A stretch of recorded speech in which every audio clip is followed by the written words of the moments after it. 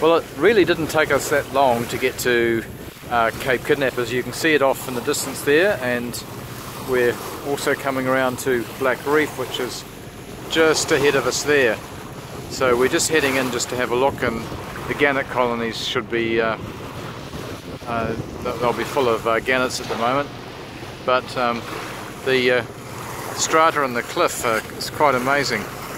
You can see it all running slightly downhill. It's all the uplift in the area of the faulting and that sort of thing, but it's mostly